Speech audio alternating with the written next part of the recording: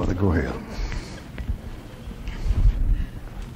Brother Ruckman, in 1 Timothy 1:12, Paul said that he thanked Christ Jesus, who hath enabled me, and that he counted me faithful, putting me in the ministry. My question has to do with how a young man really knows that God's put him in the ministry, and along that same line, in light of what's been going on recently, what scripture is there to indicate that a man should quit the ministry? All right. 1 Timothy chapter 1, verse 12, and I thank Christ Jesus our Lord, who hath enabled me, for he counted me faithful, putting me into the ministry. Now, we call that a call to preach, but a call to preach is not this thing here. This thing, when he says putting me into the ministry, means putting you into the Lord's work, what we call full-time. Now, Paul in his trips sometime was a tent maker and sometime would work to provide for his need and those who were with him. But from the time he was saved, the time he died, his whole life was devoted to traveling and setting up local churches. He was a missionary evangelist, what he was, and he set up indigenous churches. You get a bunch of people saved and then ordain elders and leave there and go on down the road and set up another one. So putting into the ministry is a full-time thing, and when we say that, we usually say call to preach, but technically that isn't right. Now come to the book of Acts, a minute, Acts chapter 8. And notice technically every Christian is called to preach. Every Christian, including women. Acts chapter 8, verse 3. As for Saul, he made havoc of the church, entering in every house and hailing, we'd say hauling, hailing men and women, committed them to prison. Therefore they that were scattered abroad went everywhere preaching the word. Men and women. And every woman is called to preach in the sense you're a witness for Jesus Christ. Now our trouble is when we think about a call to preach, we think about an official place in the ministry. And that isn't quite right. If you get witness in the job where you work, you know what they start doing? They start calling you preacher. Every time. And technically that's right, because when you're telling somebody how to save, you're preaching the gospel. Right. So every Christian is called to preach. But the question here has to do with being put into the ministry, which is something else. Now, because to be put in the ministry, no woman is put into the ministry. All the elders are men. All the apostles are men. All the bishops are men. All the pastors are men. All the deacons are men. Right. Remember, there's no ordained place for a woman in the ministry, but the woman is a witness. Well, now the question comes up about the call of ministry. The number of calls. Moses gets called when he's herding sheep. Matthew gets called when he's the receipt of customs, a tax gatherer. Peter gets called when he is mending fishing nets. And Gideon gets called when he is threshing out wheat. And the general teaching is, or the general thing you see from the scripture is, number one, first of all, God doesn't call any man to preach until, if that man isn't doing something. That's right. Every man the Lord lays his hand on to put in the ministry, the fellow's doing something when he calls him. There's nobody sitting around doing nothing. So the fact that you're doing something or busy and can't answer the call doesn't mean anything, because every man who was called was busy doing something when God called him. Yeah. Well, the next thing about it is, in objections to the ministry, the fellow will say, I can't speak. That's Moses. Who will I sent me? That's Moses. Gideon, I'm the least of my father's house. Peter, depart from me, Lord, I'm a sinful man. Every guy that gets called got some alibi for not going. Every one of them. And who will you send with me and all this stuff. And yet they wind up in the ministry.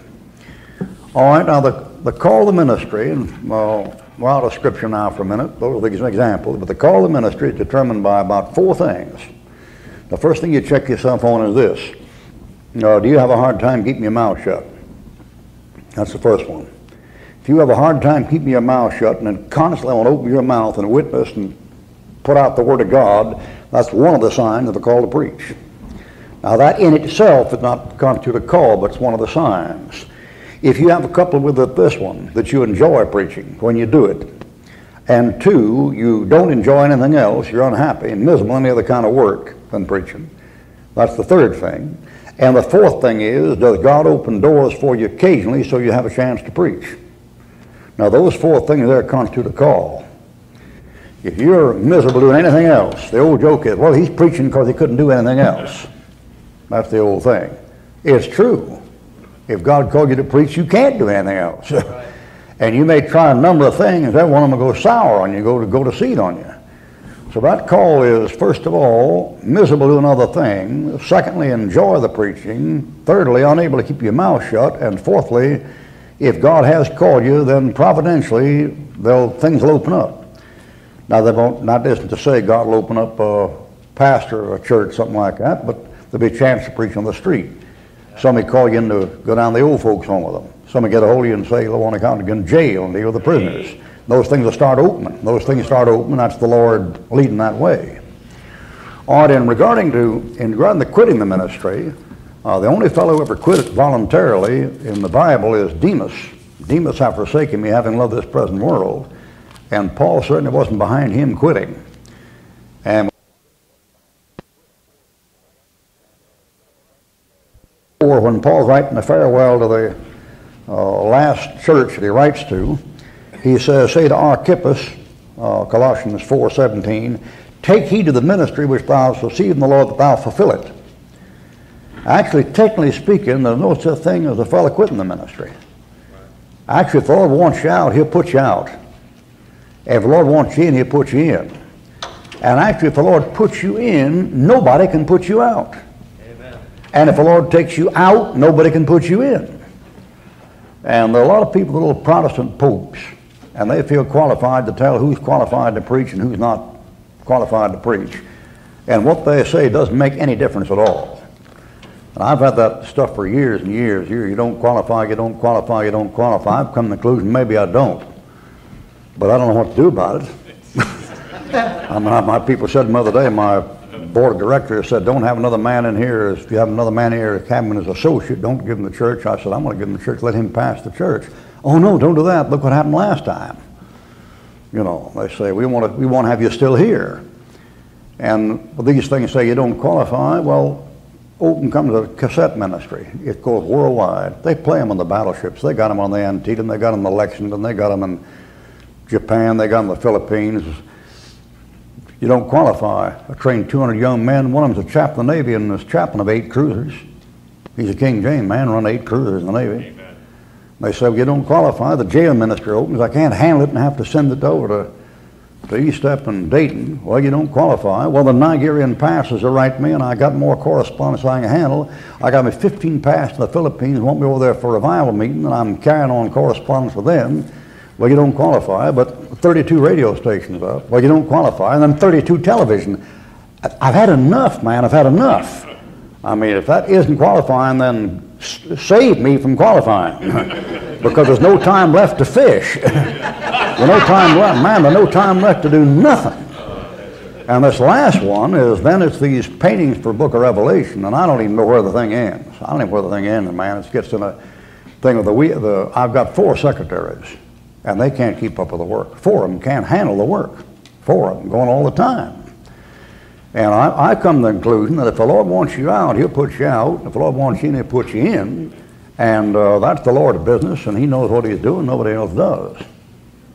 So you talk about quitting. If I were you in the ministry, I wouldn't consider quitting. I wouldn't even think about it. The Lord wants you out, he can put you out. Amen.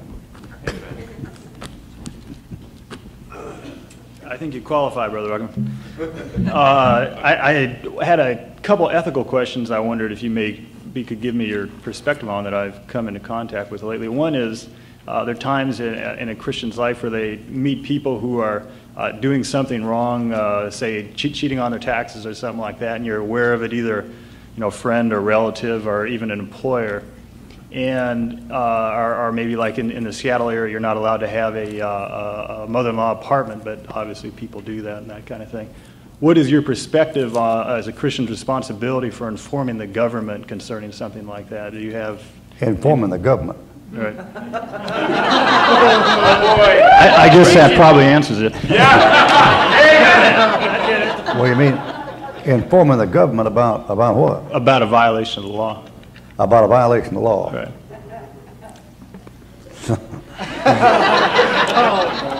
Well, okay. I'm going to give a couple of minutes here. I have a second follow-up to that. So I don't know if I'll wait till you answer that one first. We'll take a little time on that one right there. Okay.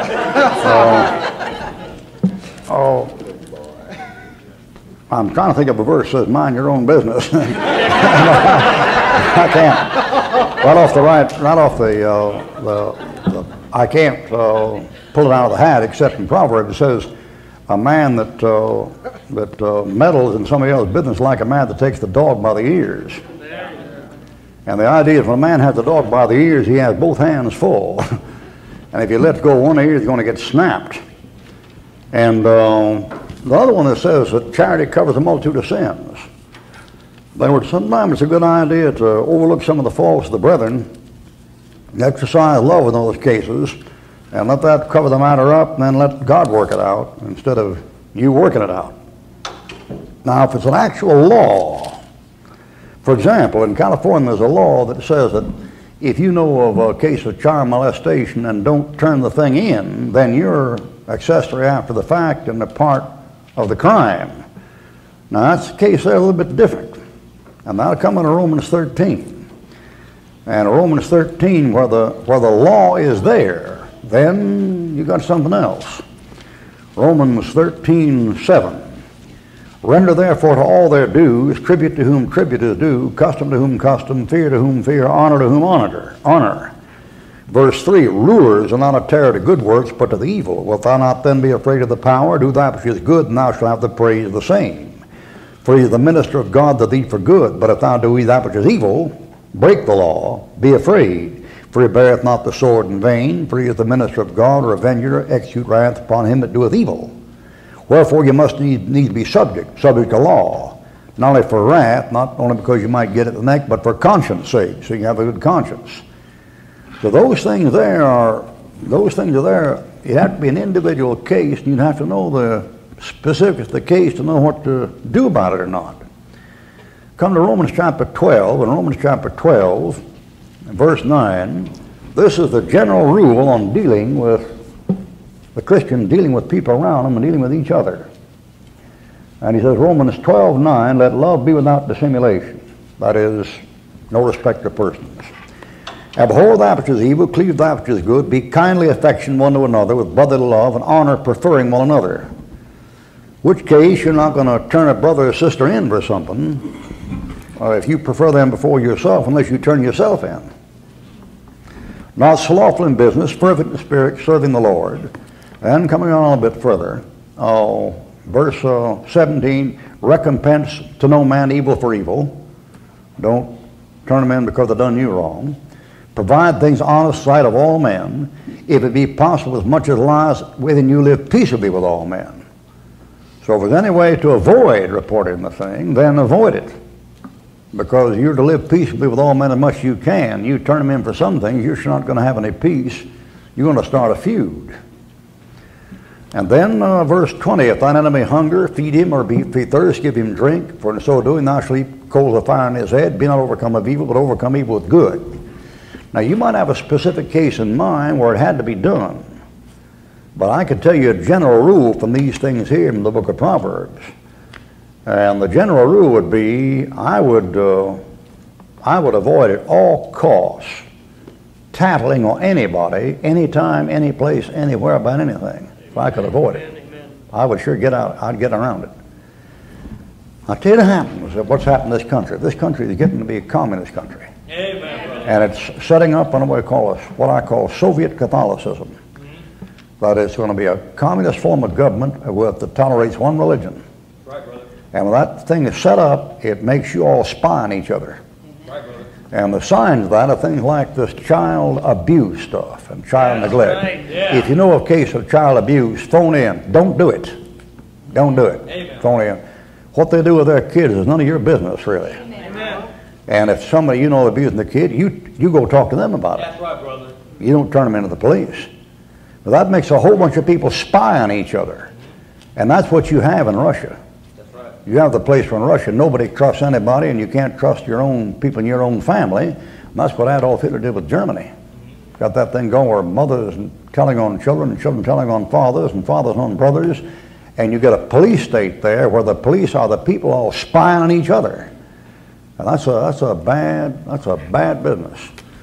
I wouldn't turn a Christian like that for anything, probably, unless there was a definite law about it. If there's a definite law about it, okay, then Romans 13. Otherwise, I'd take things and turn over to the Lord. 1 Corinthians 5, there's a fellow there that's shacking up with his own mother. Well, he's not turned into the authorities. He's turned over to Satan for the destruction of the flesh. Go ahead. I appreciate your answer. The other question in regards to ethics also is a situation where that a person has knowledge, in full knowledge and intent, has engaged in defrauding the government either through income tax or through unemployment benefits that they know they shouldn't be getting, and later on they feel bad about it and they stop doing it, and they can even go to the extent of getting the government to say, don't forget about it, which a lot of the bureaucrats would do. I'm wondering if a person should keep that money or should restore it, even if they are allowed to keep it because they're holding money that they got knowing that they were doing something wrong. Well, if the government allows them to keep it, how do you figure it's doing wrong? Because when they originally took it, they were doing it in full intent and with knowledge that they were doing something wrong. It seems like the Proverbs are talking about not holding on to money that was inappropriately gotten. So but there's a kind of a gray area in there. That's what I'm asking about. Yeah, it's real gray. I don't know if I can understand exactly what the situation is there. But in case of fraud, 1 Thessalonians chapter 4, you don't have to do anything about fraud because the Lord takes care of that himself. 1 Thessalonians 4, verse 6. No man go beyond and defraud his brother in any matter, because the Lord is the avenger of all such, as we have forewarned you and testified. So if fraud is involved, the Lord takes care of that. You don't have to worry about that. The Lord take care of it. Now, I'm not smart enough in matters of tax to know exactly what the case you're giving here is. But if the government allows it, you're perfectly within your rights to go along with it. Even though you originally got it inappropriately. Well, if you originally got it, how did you get it in? How did you get it inappropriately? Okay. Well, just, say for years you took too many deductions. Now, you took too many deductions. Right. How can you do that? You put down, I've got 6 kids when you had 2 or something like that. Oh, you lied about how many kids you had? Right. Okay, right. Okay, go ahead. That's a sin. You have to ask God to forgive you for that. Go ahead. Right. Okay. And then the government, you come along and say, well, I realize I was defrauding you. I want to pay the money back. Good. That's confession, restitution, repentance. Right. And they said, I'll forget it. It's no big You deal. say, sure do appreciate it. Thank you. Amen. Amen.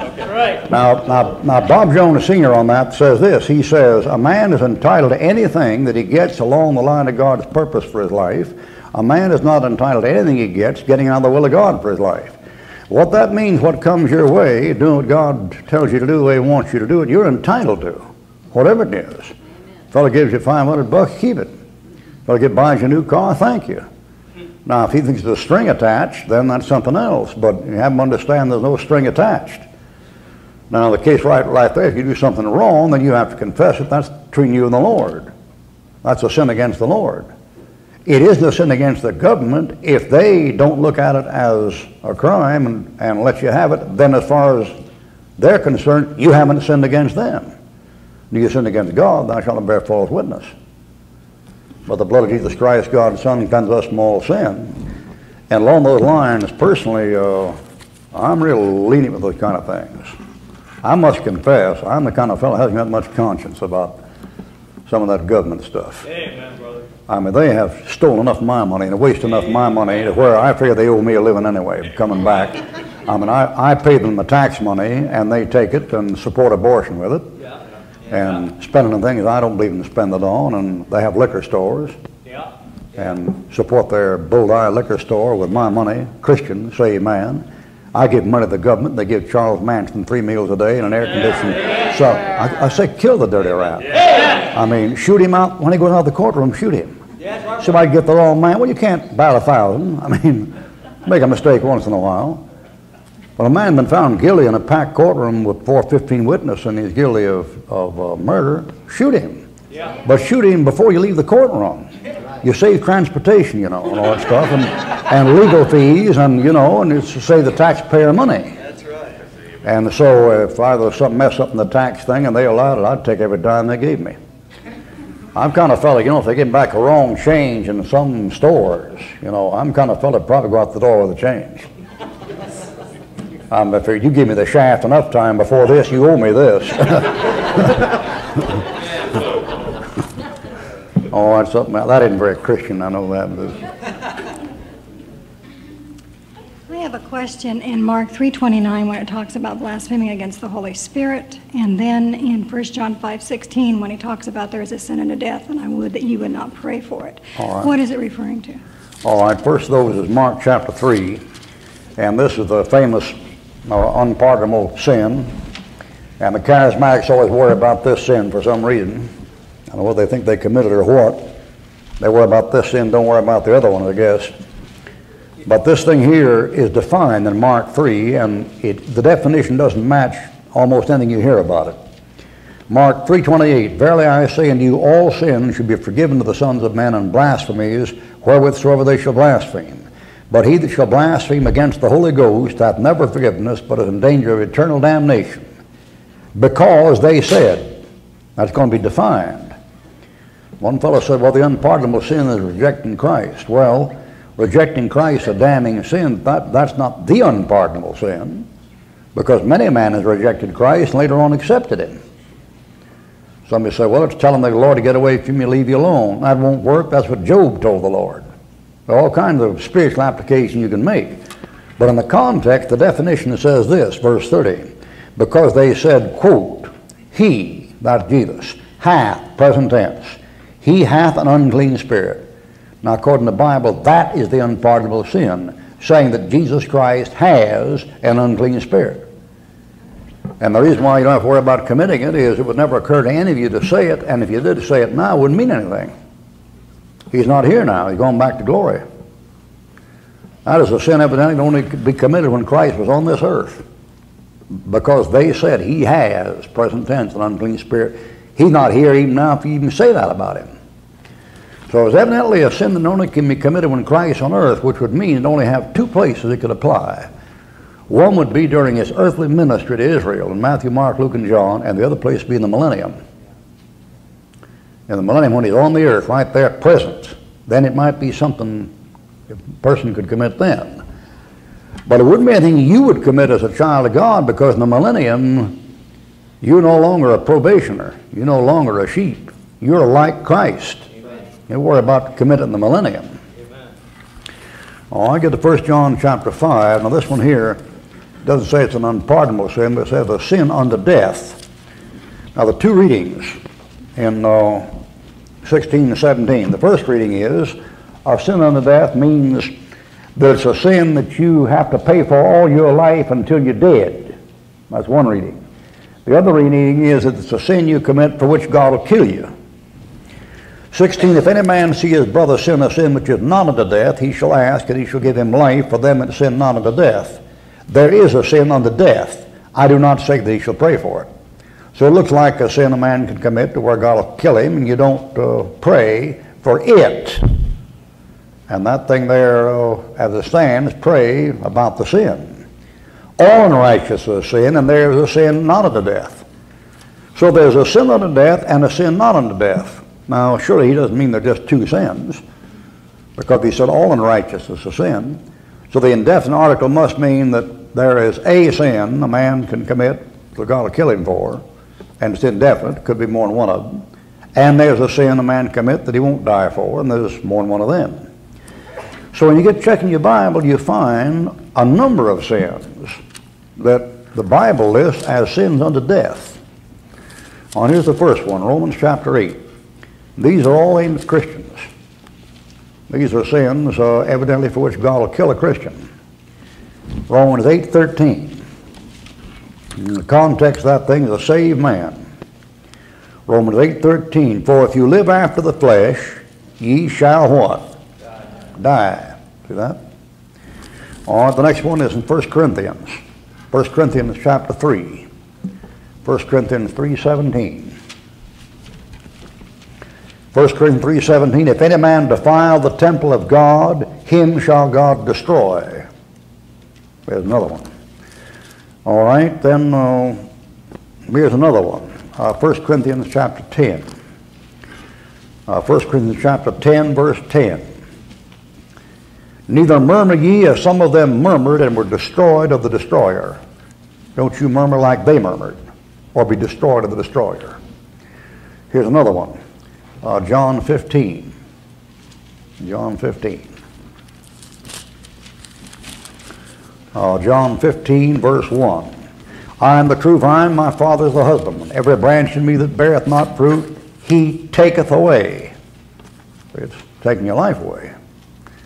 And in the passage, verse 6, if a man abide not in me, he is cast forth as a branch and is withered, and men gather them and cast them into the fire, and they're burned. Now notice several things about that passage. Notice first of all, when he says that thing, he is not talking about a believer in the body of Christ getting thrown out of the body of Christ and going to hell. I am the vine, ye are the branches. They weren't even in him when he said that. The apostle is standing right there. They're not in Christ. When Paul says that, when he says, abide in me to those apostles, they're not even in him.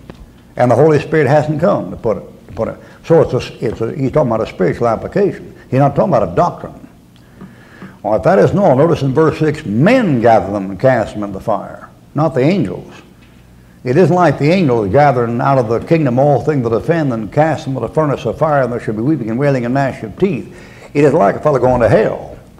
So that thing is a devotional, a spiritual application. Abiding in Christ in that passage is not talking about staying in his body lest you get cut out of his body and go to hell. That isn't the passage. Abiding in Christ in that passage is the sense of staying in fellowship with the Lord through prayer, and verse 3, through the Word, staying clean, and bearing fruit. And the idea there is if a Christian doesn't bear fruit, the Lord takes him away. Now the problem with those things is you've seen Christians that don't bear fruit and they stay around for years. And you've seen Christians that defile the temple of the Holy Ghost, they don't die for years. And it's possible a Christian to live after the flesh, I suppose, for a while. And the question comes up, how much living after the flesh do you have to do before God kills you? Or how much do you have to defile the temple of the Holy Ghost before God kills you? And the answer is, I don't know. I got no idea. The Lord keeps the ruler. But those things are there. Let me tell you something. If God killed every Christian that murmured, whoo, boy, you'd be walking on corpse all the way from here to Spokane, man, up every foot of the highway. So because sentence against an evil work is not executed speedily, therefore the hearts of the sons of men and fully setting them into evil, there's a leniency there in God's part where God puts up with it for a while. But if God has put up for it a while in your life, then note the scriptures and notice that he may not put up with it forever. There's a sin unto death. All right, something else. Dr. Ruckman, Genesis chapter 12, God tells Abram to get away from his family. And from his kindred, from his father's house. I wanted you to give us how we should know when to separate from our family, friends, and from supposed other brethren around the world. All right. In the case of Abraham, the thing is real clear. And in 12:1, he gets direct speech, which is a big help. And the Lord comes in and tells him, get thee out of thy country from thy kindred. Now there's more to it than that. Come to Acts chapter 7, and he didn't tell you in Genesis everything that took place there.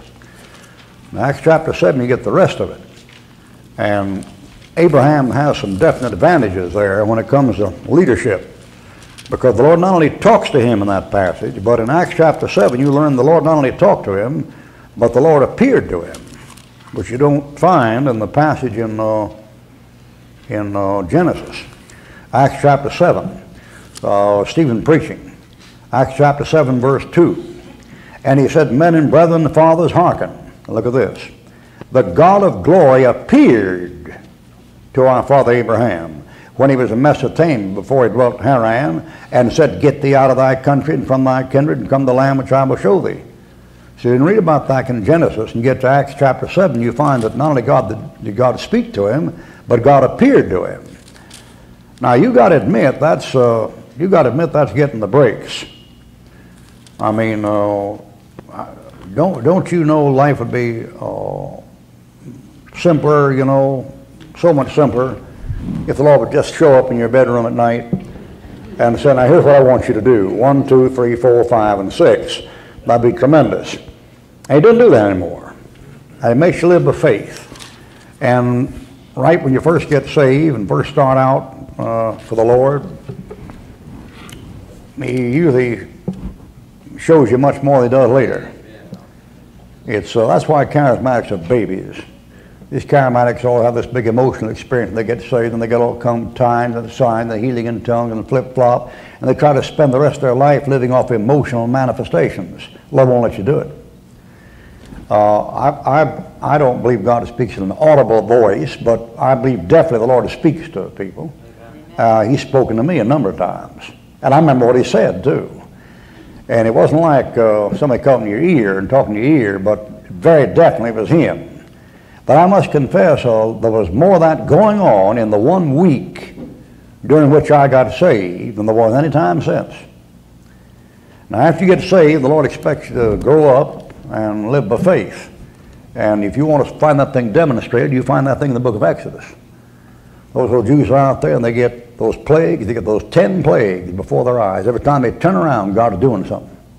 And then the sea parts, they tear through the sea. And every time they turn around, God has manifested himself. And boy, they get across that Red Sea, and then for 3 days, nothing happens. They run out of water. They start griping and complaining.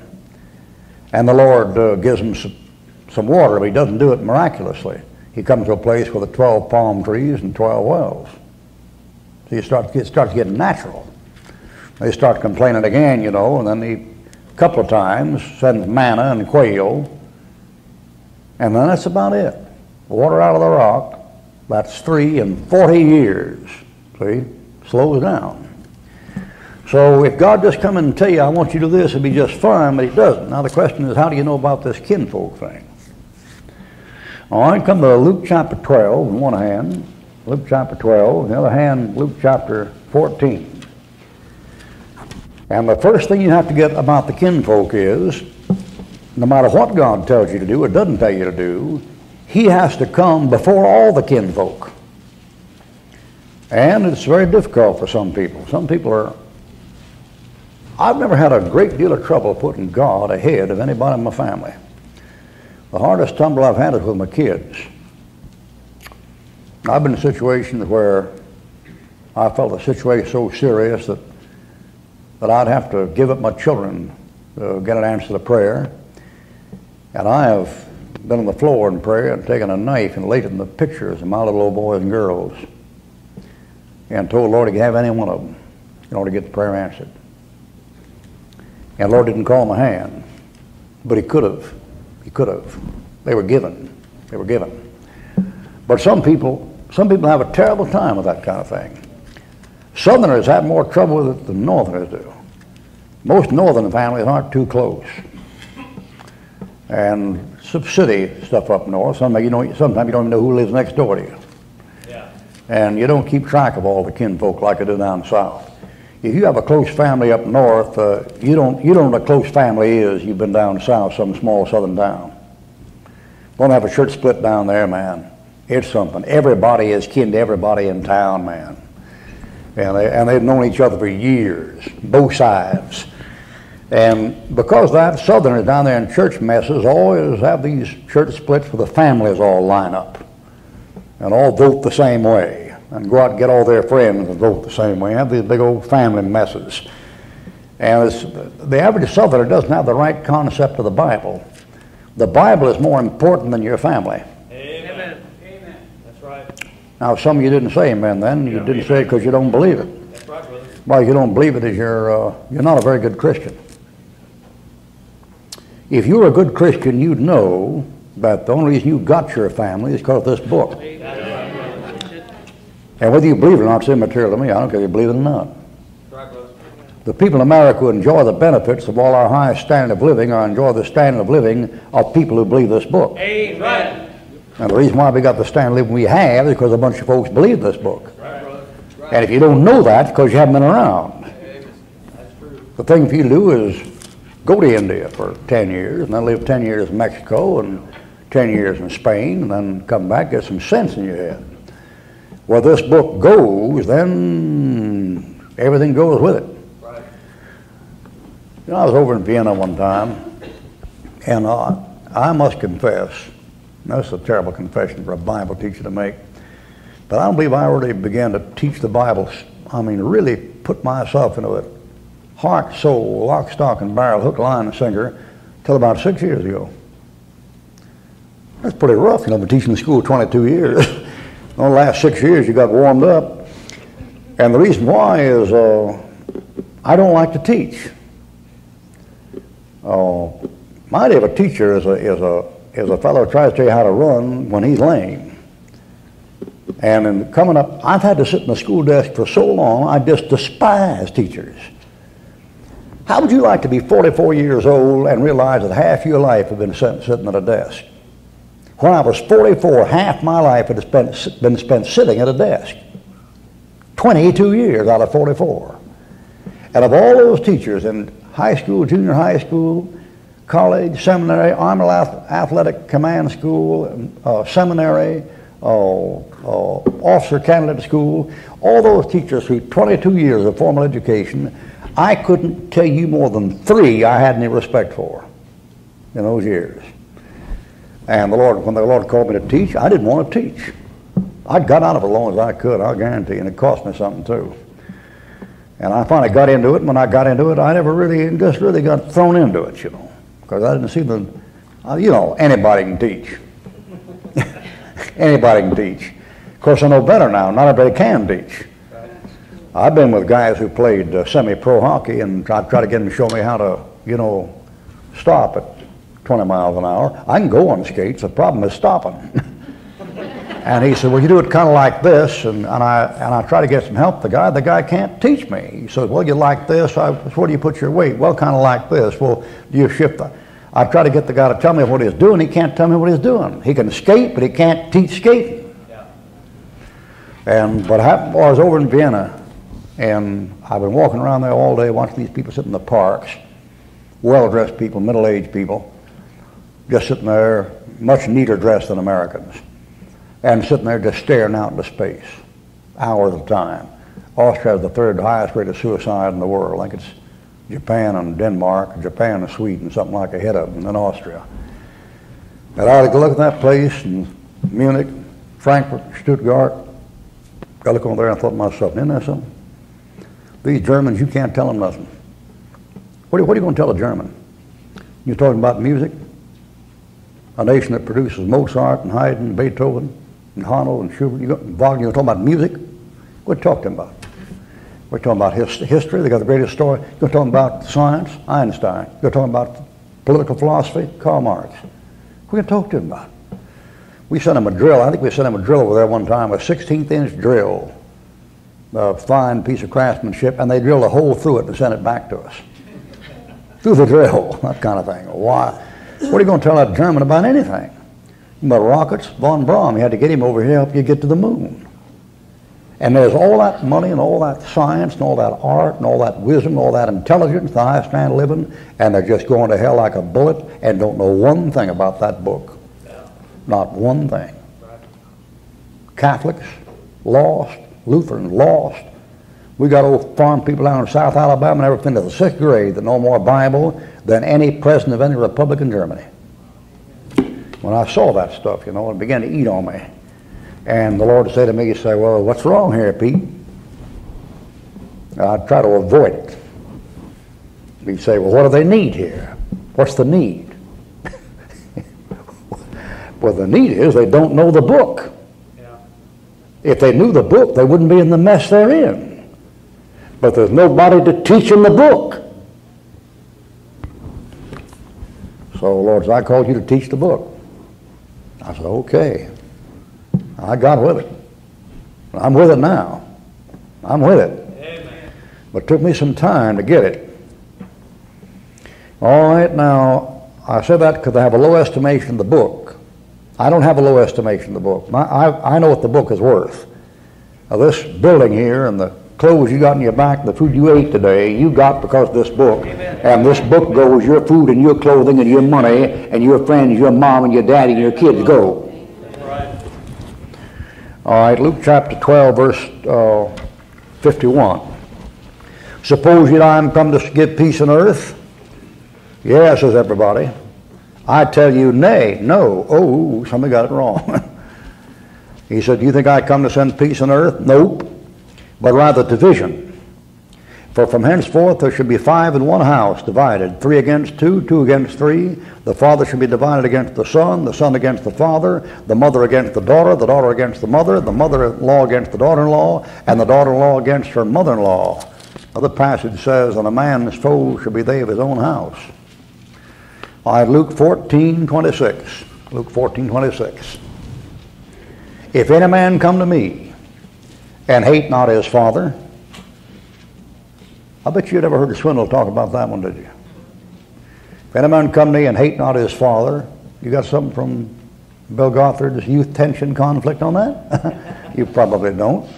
If any man come to me and hate not his father, imagine Schuler out in California preaching that. Wouldn't that be a flip out?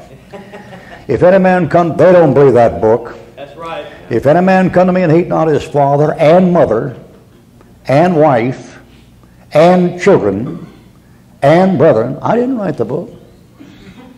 They used to glare at me. It won't do you any good. I'm used to being glared at. I thrive on it. I enjoy it.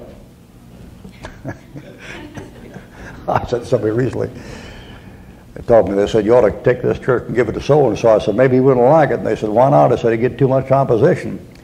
And they said, well, you're going to get opposition too. And I laughed, and I said, well, you don't know me very well. I'm an old dog, man.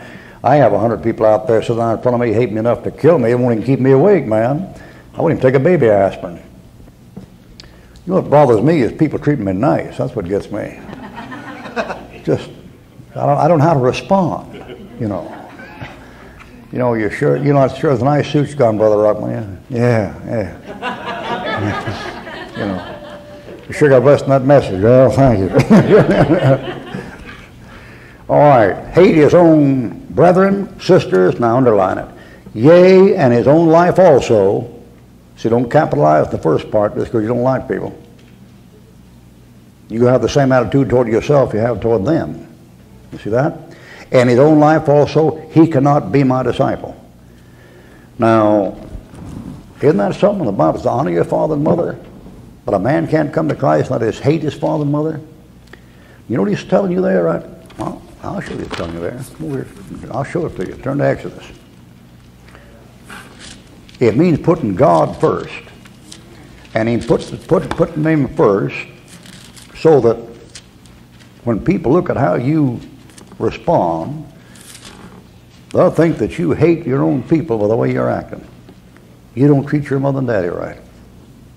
You don't treat your wife and children right. Because you put the Lord ahead of them. Exodus 32. Old Moses comes down and he says in verse 26, come down from the mount. Moses stood in the gate of the camp and said, who is my Lord aside? Let him come unto me. And all the sons of Levi gathered themselves together. And he said, thus saith the Lord God of Israel, put every man his sword by his side, go in out from gate to gate with the camp, and slay every man his brother, and his companion, and his neighbor. Go kill your buddies and your family.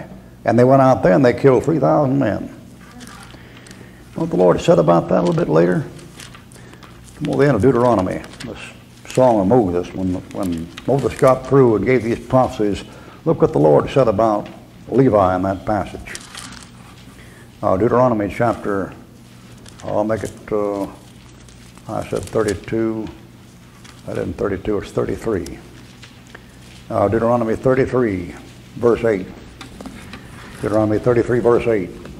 And of Levi he said, let thy Thummim and thy Urim be with thy Holy One, whom thou didst prove at Massa, and with whom thou didst strive at the waters of Meribah, who said to his father and his mother, I have not seen him. Levi said to father and mother. Neither did he acknowledge his brethren, nor his own children. Killed his own kids. If his daddy and mama had a part in that ritual dance back in Exodus 32 when Moses came down, he killed mom and daddy and his kids. For they have observed thy word. You see that? And they came down there, and Moses said to that bunch of Levi, he said, go there, anybody that took part in that dance, kill him. And I don't care if it's your mother, father, your brother, your brethren, your companion, your neighbor, kill him. And they did it. And they did it. Now, you know the New Testament. The New Testament says the weapons of warfare are not carnal. The New Testament says, talking about hating your mother and father, and your brother and sister, your wife, your children. Obviously, it's not talking about getting a sword and killing them. But obviously it means when it comes to what God tells you to do, you're to observe his word and do what he told you to do.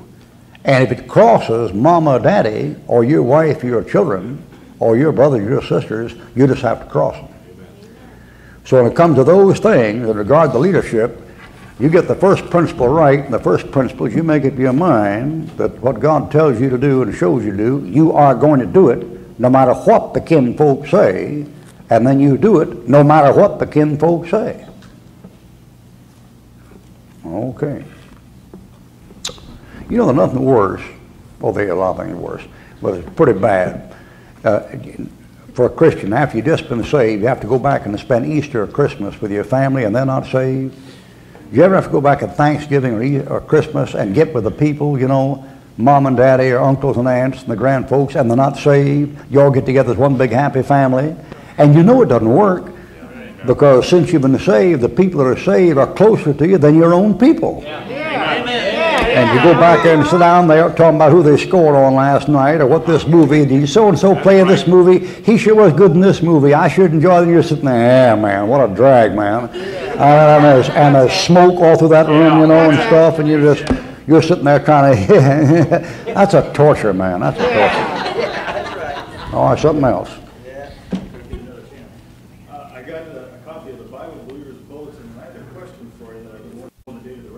And the sentence says, Paul writes in expectation of the rapture while he was alive. Right. And that would be somewhere around 84 to 87. And I guess the hard time I was having is how does that square with inspiration?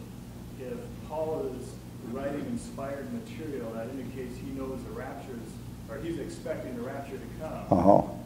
What else is maybe he writing about, expecting, or thinking about that might not be right? That's a dilemma. That might not be right. Well, if I told you the Lord could have come then, what would you say then? Wouldn't he have been right? Yep, he could have. Yeah. Could he have come then? I'm not sure about that. Okay. Well, let me show you. Okay, let me come place here. I'll show you a place. Let's go back to Samuel. I'll show you a place where it goes even stronger than that, where it's not just a man writing under inspiration about something that doesn't take place. In this case here, it's a case where God himself says something that doesn't come to pass. If you can imagine that. And this thing here will be 1 Samuel. And 1 Samuel, let's find this thing here. 1 Samuel chapter 24, I think it is. 1 Samuel 23. Yeah, 1 Samuel 23. Now, I'll show you that thing on the possibility of the Lord coming in Paul's day in a minute, but let me first show you this. About this thing, about being in inspired literature that doesn't come to pass. 1 Samuel, you remember one time the Lord told Jonah, go down to Nineveh and cry against that great city and say in 40 days Nineveh shall be overthrown? Was it overthrown 40 days? See? It's that thing. And when the Lord gives those things like that, there's always a variable. And the condition isn't always given. He says to Noah, go down there 40 days and they'll be overthrown. And the people repented and God saw they turned from their works, and then he changed his mind by that's what got Jonah mad. He was holding God to his word. I mean, what are you lying? I mean, you wouldn't think a fellow accused God of lying, but Jonah is mad about that, and Jeremiah gets mad about it. Jeremiah one time said, wilt thou be to me altogether as a liar and waters that fail? Oh, yeah, man. Some of those guys get bitter, boy. They get bitter. I always do appreciate I always appreciate Job and Jeremiah more than Paul. I always have. Because Paul has got too much victory for me. He's, I'm uncomfortable around him. Did you ever read the Pauline epistles straight through and notice that he never complains? Try that sometime. Read the 13 Pauline epistles. There isn't one of them where he ever complains. You'd think he would somewhere, but he never does. He never does. Always got the victory. I don't know if I'd like to hang around a fellow like that or not. I don't know that. And, be a follower of me as I am learning. Listen, I'll give you a good one. I am learning whatever state I'm in there with to be content.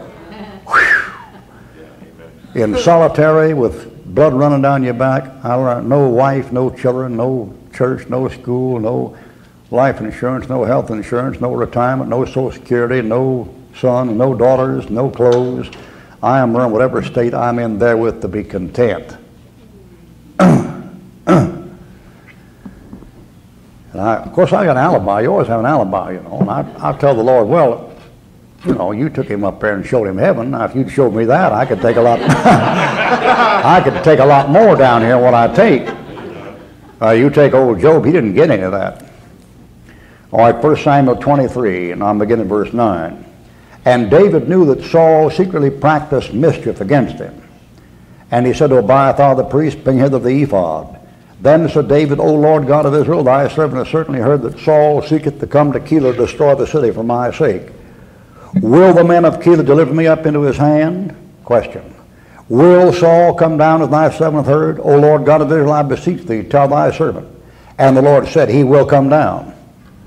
And he did. Then said David, will the men of Keilah deliver me and my men in the hand of Saul? And the Lord said, they will deliver thee up. They didn't. You say, why didn't they? Verse 13, David got out of there. But now you see, that kind of verse there, that's what drives a Calvinist up the wall. That'll put a Calvinist out of business, man. Because the Lord predestinated what would take place, and it didn't take place. See that thing? That shows you the Lord's foreknowledge goes ahead of predestination. The Lord knew what would happen if David stayed and what would happen if David didn't stay, and it made arrangements for both of them. Amen. But how did it come out? It came out on his free will. That's right. Boy, you tell that to a Calvinist, that'll make him climb the wall. Sure will. Well, that is the thing right there where God said something and it didn't come to pass. All right, now in Paul's case, here's what you got. There's nothing that tells us the distance between the rapture and the tribulation. Now we assume this. We assume that when the Lord called the church out, that as soon as the church is called out, Daniel's 70th week takes place.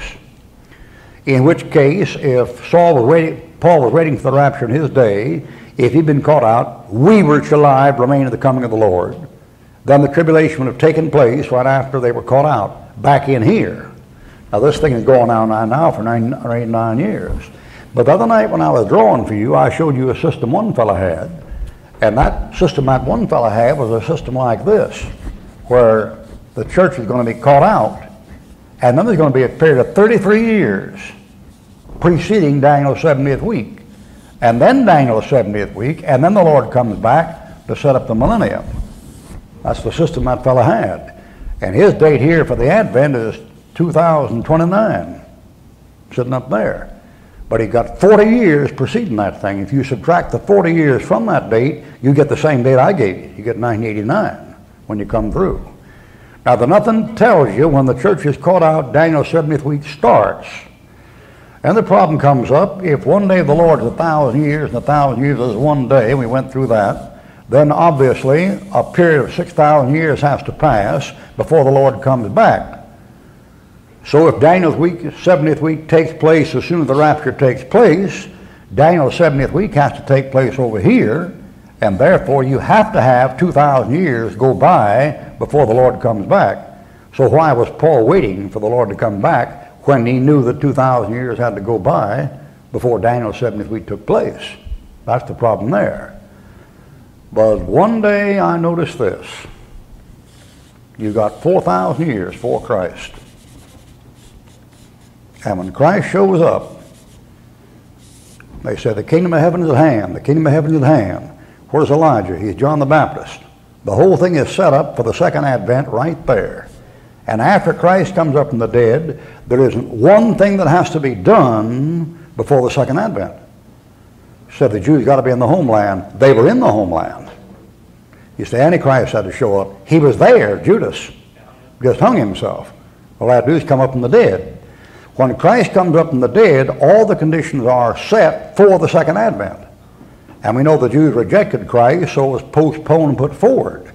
But the question comes up, say in the book of Acts, what if the Jews had accepted Christ?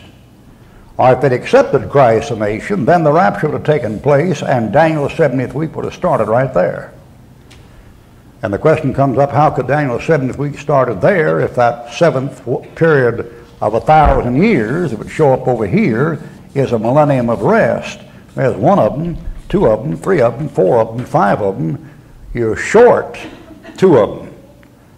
But then, back there in Genesis 1:1, it said, in the beginning, God created the heaven and the earth, and didn't tell you what happened. And the earth without void, form without void, darkness upon the face of the deep. And then when God remade it, he remade it over here. That date is 4,000 BC. That date is 6,000 BC.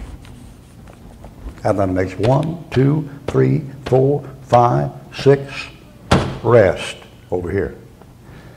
The Lord had everything worked out, so if they'd accepted the Lord, the second coming of Christ could have taken place during the book of Acts, and the 1,000-year period worked out a perfect set of 7, and they rejected him, so he just flipped it over and did it the other way. All right, that's all we have time for now.